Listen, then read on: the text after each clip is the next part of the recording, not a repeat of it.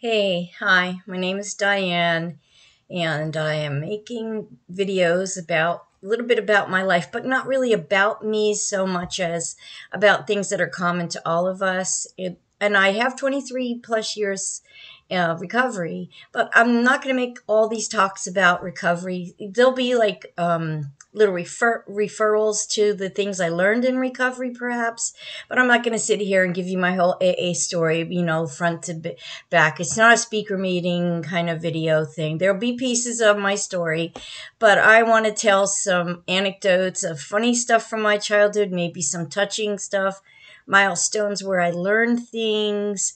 I'm just a beginner, but I have a lot of content that's great, funny stuff. I've done public speaking for people, larger crowds, and I've also did talks at work. Was in Toastmasters. I'm kind of used to being here talking, and I've done a lot of one-on-one mentoring women. And so, well, I wouldn't say they're my qualifications because I don't consider myself subject matter expert on anything, really. I know a lot of goofy stuff along the way and fun stuff. So that's what these videos will be about.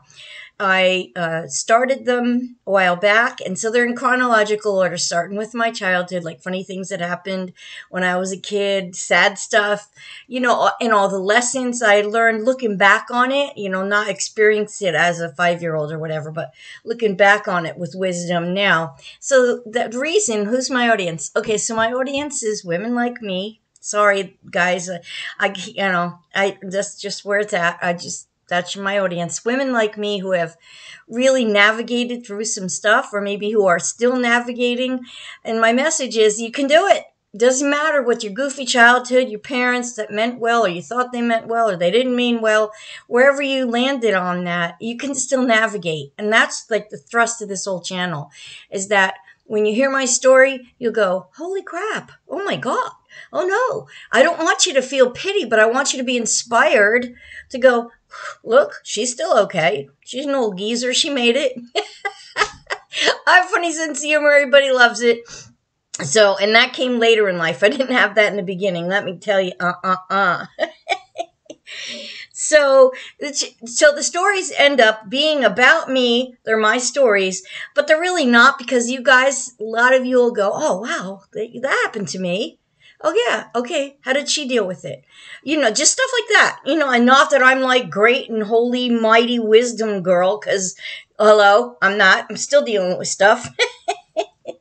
So like I said, they'll be in chronological order. So if you want to, they can stand alone. One video that I made is called The Impossible Dream. Lots of them are just standalones, but you get the whole content, sort of like each little video is like sort of a book or a chapter in a book, and they're all kind of in order, but you don't need to watch them that way. So anyway, just explaining that. Now, what inspired this? Besides life in itself and the shock down. I call it the shock down. I'm sorry, because it was a shock, and that's all. That's it, and that's all. That's my name for it. Maybe somebody else calls it that too, but it was a shock to all of us. Okay, so before that time, I had the good fortune of being selected to be on a show with Gary Vaynerchuk. And I sent in a question, and his PA called me and said, hey, we picked your question. Do you want to be online today? And it was Tea with Gary Vee. And I asked him, I'm getting ready to end my career in one area. What could I do next? And Gary said to me to do this, what I'm doing right now. And I didn't do it right away. Lots of reasons. That's another video. But I'm doing it now.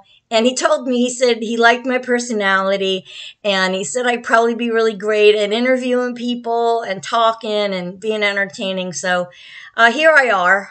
I'm finally doing it. I don't know if Gary will ever get to see this. I'll probably tag him, but that's not what's important. I just wanted you guys to know what motivated me to finally, pull the trigger, get it going, and get on here. And I've got a lot of good feedback, and you know what? I really just want the pain that I've experienced in my life to not go to waste. So if I've painfully learned a lesson, I don't want it to go to waste by me sitting home and not doing anything. I want to go, here's what happened. Maybe you won't change your whole life around it or anything like that, but Maybe it'll save you some time. Instead of like it taking 10 years for me to learn something, maybe it'll only take you a year. So that's my hope, is that all this won't go to waste. Because let me tell you, it has been a ride. And I'm also writing a little book in the background of all this. But the videos are more primary. The book is just kind of fun and something maybe my grandchildren will go, whoa, that's what she was like? Woo!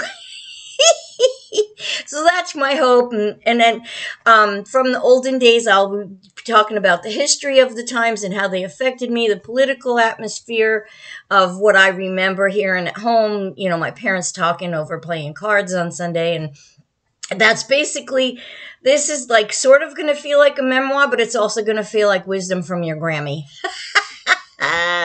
Okay, kept it under 6 minutes, and nice to meet you.